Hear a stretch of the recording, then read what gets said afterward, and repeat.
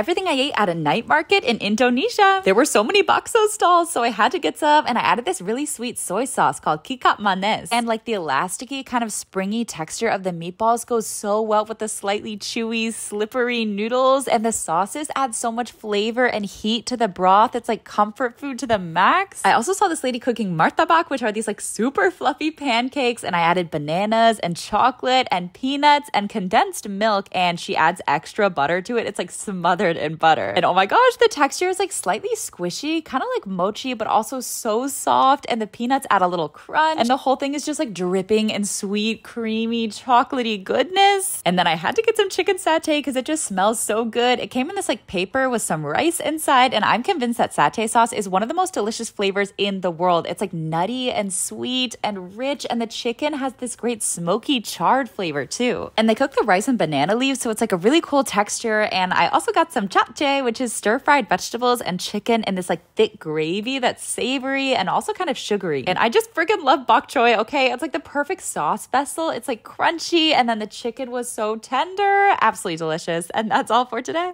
Only eating Asian food for a full day in Australia. For breakfast, I went to this spot where they had these huge cotton candy animals and all these different buns. You could pick which one you want, and I got this fried chicken and waffle burger. He was so cute. I didn't even want to eat him. And oh my gosh, the chicken was so crispy and moist, and the waffle was like coated in this crunchy sugar, and it had this creamy, spicy sauce. And this cute little bunny was full of Nutella. It was so warm and gooey, and the bun was so soft like a pillow. And I'm kind of obsessed with the way that Nutella just like coats your mouth in chocolate. And then for lunch, I went to this Indian restaurant that was packed. I got to pick 2 different curries, and I got this huge roti that was just like layers of buttery fried goodness, and the butter chicken was literally incredible. It was like so rich and savory and sweet and just like super complex. And the guy said this eggplant masala was like one of the spiciest ones, and it didn't hit me at first, but then I tried it with the rice, and then I felt it. Oh my gosh. Thank goodness I got a mango lassi. It was so thick and creamy and cold. And I also tried my friend's samosa that was filled with this soft sweet potato mixture, and the crust was so crunchy. And then I found a shop selling wheel cakes, and I haven't had one since I was in China. I got one with salted egg yolk and taro. You know how much I love taro. It's so thick and kind of like vanilla-y, and the salted egg yolk wasn't overpowering. The flavors went really well together. Then I got one filled with red beans and custard, and the red beans have like the perfect subtle sweetness, and the custard was so smooth and soft. And that's all for today.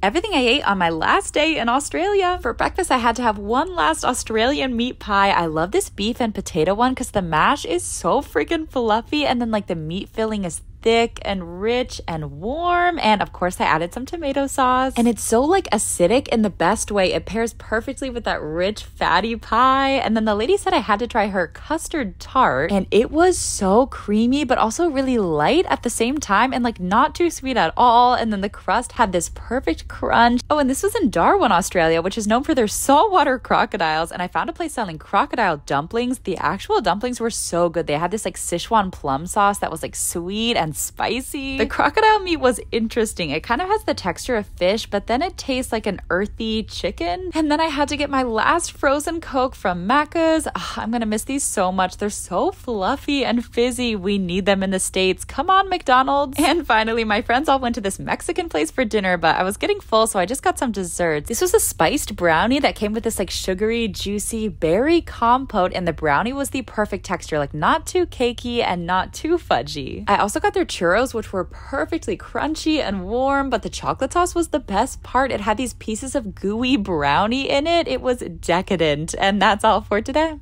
What I eat in a day living on a cruise ship. At breakfast, the mess had these apple crumble cakes. I heated it up, and it was so soft, and it had this like buttery, cinnamony topping and these sweet chunks of apple. They also had this like chocolate cake in a little cup, and I gotta be honest, it was really dry. The chocolate ganache on top was good though. And then for lunch, I've been craving these lobster nachos that I got once, and they are like smothered in melty cheese and jalapenos and big chunks of tender lobster, and the tortilla chips on the ship are my favorite thing ever. They're so crispy. super salty too. And for dinner, it was burger night at the Mess, and you always gotta heat it up so the cheese actually melts a little bit. And oh, they also had leftover cheesecake from tea time. And I added so much mayo and ketchup and a tomato, and the bun was actually like really soft. The burger didn't have a ton of seasoning, but it was a little juicy. But the cheesecake was fire. This raspberry one is my favorite. It's got this crunchy, flaky pastry that's like bruleed. It's so sweet. And the chocolate one was like really rich and had a brownie base that was just like intensely chocolatey. And that's all for today.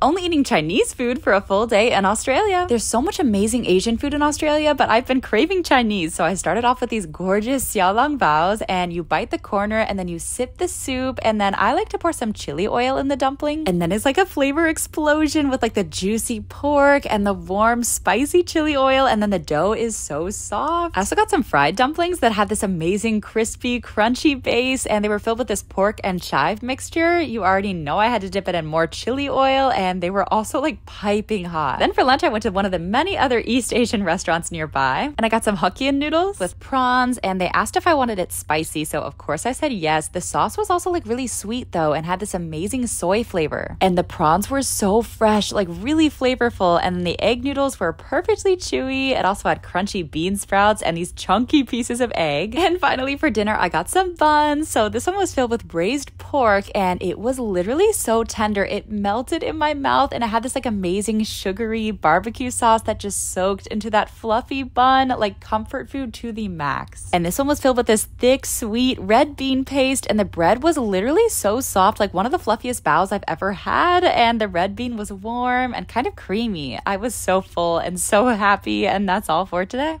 Everything I ate at a cooking class on a luxury cruise ship. Today, the chef let us take his class for free. It's usually like $200, and we made crepes. Apparently, you have to like make a half circle, then fill it in, then like tip the pan, and it's really easy when you know how. And then they topped it with like the thickest, fluffiest whipped cream I've ever had. It tasted like vanilla ice cream, and the crepe was super thin and light and buttery. And next up, we made these super crispy chickpea pancakes and topped it with this like feta arugula salad. And oh my gosh, it was so crunchy, but the center was almost creamy. I also added so much salt and pepper, so it was really flavorful. And then we made a frittata souffle, which I've never heard of, but you bake this like milk-soaked brioche and eggs and cheese in a tiny pan. It also had sauteed artichokes and onions, and the texture is really unique. It's like kind of spongy and fluffy. And finally, what I was most excited to make, a chocolate lava cake. Apparently, you barely use any flour. It's mostly just like eggs and chocolate and butter, and you pour a little batter in the ramekin, then you add like a chocolate ball and the rest of the batter. And just look at this beautiful little river of lava. Oh my gosh. Oh, and this was the chef. He was so cool. And they gave us more of that amazing whipped cream. The edges were like perfectly crunchy, and then the center was so gooey. It was warm and rich, and I don't know if it just tasted better because I had so much fun making it, but this is one of the best cakes I've ever had, and that's all for today.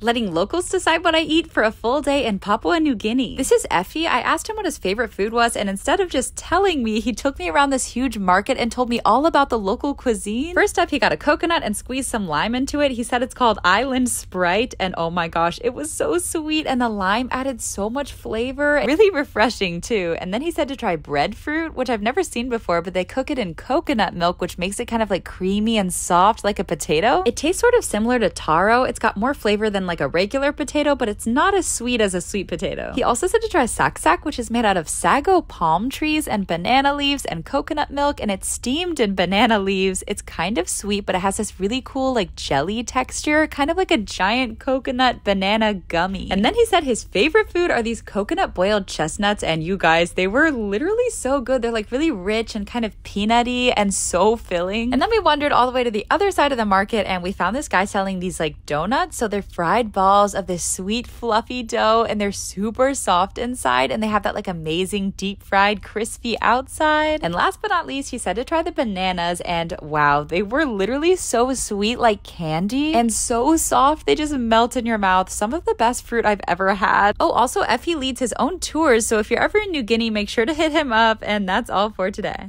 A day in the life of a singer on a luxury cruise ship. First thing this morning, I had a library sweep, which basically means we just put all the guests' books away for them. And today was my duty day, so I have every duty, not just one or two. Next up, I headed to the sports locker to get supplies for the day. This is where we keep all the games that we play with the guests, and they can win points that they cash in later for prizes. And I got my little clipboard to sign all of the guests up, but nobody came. So I just entertained myself for a little bit, and then eventually I gave up and I headed upstairs to grab a snack at the pool grill. I got butter pecan ice cream, which kind of had a little caramel flavor too, and cookies and cream that was packed with crunchy Oreos, and then it was back to work. I got all the supplies to restock the sports deck. So basically, since our ship is pretty small, the performers also do the duties of a sports staff, so we have to replace the dirty golf balls and stuff like that. And then I headed back to my cabin to change because we have a show tonight. Oh, and so this is the backstage area, and then this is the girls' dressing room, which is actually pretty spacious because it has to fit all 7 of us and the costumes. And here's another little clip from the show. Should I scream and shout?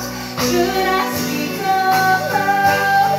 Let my feelings out. I never thought I'd come to this.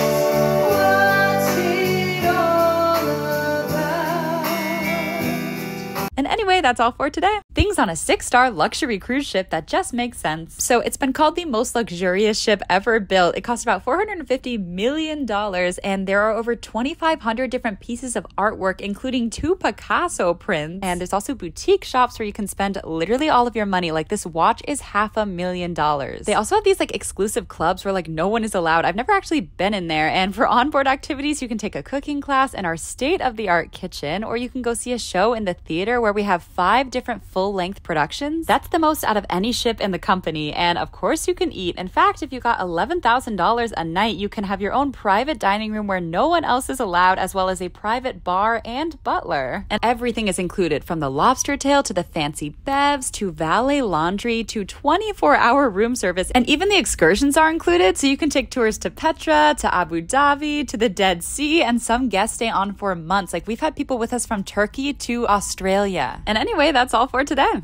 Only eating at McDonald's for a full day in Indonesia. They had so many interesting things I've never seen before, like this black currant McFlurry with Fruit Loops, and the berry sauce was really tart and kind of tasted like cherries. And the Fruit Loops added this perfect fruity crunch. And I also tried this spicy ayam goreng, or fried chicken, and oh my gosh, it was literally so crispy and juicy, like the best chicken I've ever had at a McDonald's. And it was so spicy, just packed with seasoning, and it came with these scrambled eggs that added this soft creaminess. And then I also tried their black currant fruit tea that wasn't too sweet at all. It had this really nice refreshing berry flavor. And later I had to come back because there was so much to try. So they had a chocolate marshmallow pie. It was so short and round, and oh my gosh, the chocolate sauce was like a melted chocolate bar, so smooth, and the marshmallow was really fluffy, but the crust was the best part. It might have been the crunchiest, most tender McDonald's pie I've ever had. It just melted in my mouth. I also tried their nasi uduk, which was topped with this fiery Indonesian chili sauce that I was not expecting to be so wildly spicy. When I say this is one of the spiciest foods I've ever had. It also had this sour tartness that just made the heat hit even harder. My mouth was on fire. And finally, I tried their ayam rica rica, which is also really spicy, but it had a lot of sweetness too. And the fried chicken has the perfect crunch. And that's all for today.